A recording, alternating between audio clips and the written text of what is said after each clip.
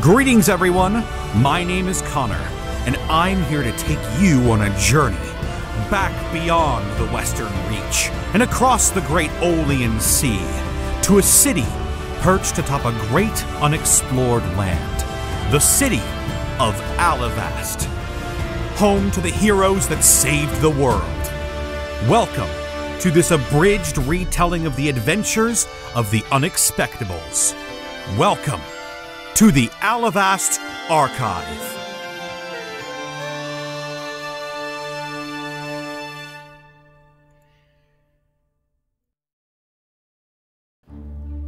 Prologue. Welcome to Alivast. Alivast, a newly discovered continent by the voyagers on the grand ship the Canary. This untamed land promises new adventures, mysteries, and possibilities to all who come to it.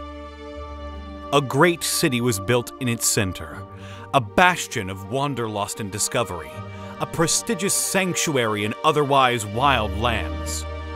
However, for all its promise and splendor, not just anyone can make their way into the city. It is the hard workers, mighty warriors, brilliant scholars, influential politicians, peoples of significance that will make their marks on the world that count themselves amongst the population of the city.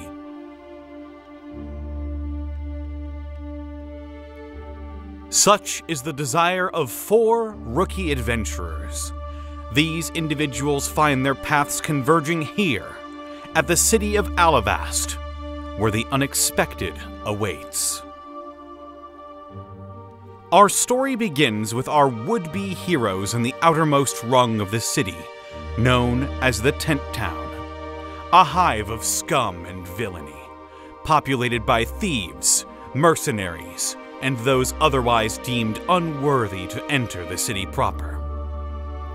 At a lonely quest board in this slum district is where Task, a kobold ranger with a deadly aim and a chip on his shoulder, Panic, a handsome, talented, and egotistical tiefling bard, and Greckles, a keen yet secretive Kenku rogue from a far-off land, meet each other for the first time. They had all privately taken a job from a halfling farmer by the name of John Fleetfinger, and they decided an alliance, although an uneasy one, would be the best bet for the 3 of them to succeed.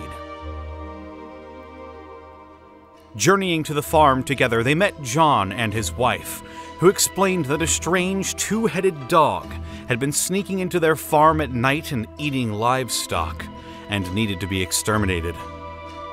He also explained that a homeless orc that he had taken in exchange for manual labor and protection, would be accompanying them on this task. A whimsical, if slightly dim, orc barbarian by the name of Borky. Setting out to find the 2-headed dog, it wasn't long before the group ran into trouble, as Borky stumbled upon a pack of hungry wolves who attacked the party, eager for their next meal. A fight ensued, and the newly formed party emerged victorious, but not without Borky and Panic sustaining injuries. The group then found a cave, which appeared to be the den of this 2-headed dog they'd been sent to put down. Deciding that an ambush was their best bet, Greckles attempted to lure the beast out of its den by using his uncanny mimicry of a wounded chicken. However, Borky's chicken impression proved superior, and the death dog emerged to battle the party. Task's swift arrows, Borky's brutish strength, Panic's explosive songs, and Greckles' cunning precision won the day, and the death dog was slain by the Kenku's daggers. Exploring the felled beast's den, the group found a bronze necklace, which Borky donned, some miscellaneous valuables, and a fresh, undisturbed cabbage covered in a thin layer of dust. Task took great interest in the cabbage, and soon discovered that the plant was nearly invincible, as it was impervious to any form of damage the group threw at it. Borky even tried to bite the cabbage, losing a tooth in the process, which Greckles pocketed without notice. Returning to John Fleetfinger's farm with the heads of the beasts that had been killing his livestock, he accidentally discovered that whenever the word lettuce was uttered around the cabbage, it would lock in place as if frozen by time. With their first job completed, John paid the party and gave them each an abacus ticket, which would give them temporary access to the city of Alivast. For now, the party would rest, recuperate, and celebrate their victory for a few days in Tent Town. Upon awakening from a night of drinking and gambling, the party was met with a refined elven woman by the name of Elena, who represented one Abacus Fleetfinger, relative of John Fleetfinger, respected accountant, and founder of Alivast. She had come to collect the party for an important job as part of the terms of their abacus tickets.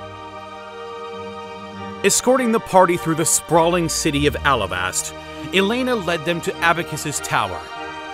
Though initially unimpressed, Abacus offered to contract the party as part of the city's racial inclusion program and sent them on a mission to the western reaches of the continent. Abacus explained that an old friend of hers, a human man by the name of Peyton Black, had sent an urgent and vague request to Alivast, explaining that something had come to the village of Wolfsden and stolen something precious.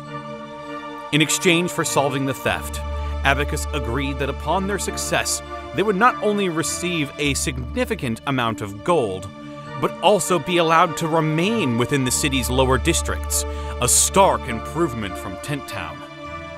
The party agreed to these terms, although Task wished for two things in addition. First, a wizard to examine the magical cabbage and find out what it is, and second, to purchase the aid of bounty hunters to track down the whereabouts of his sworn enemy.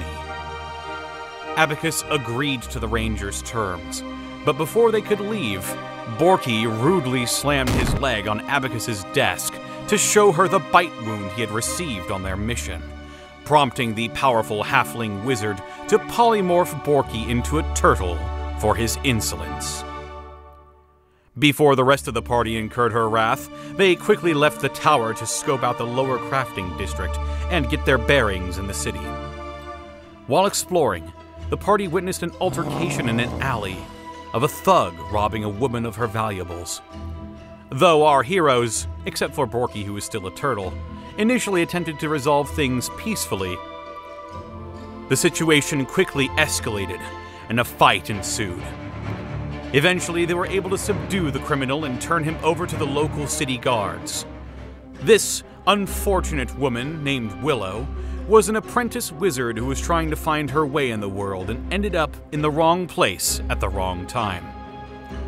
Impressed by the bravery of the party and Panic's charm, she gave each member of the party a potion, and to Panic, she gave a ring that would protect him from a spell that was stored in its gem.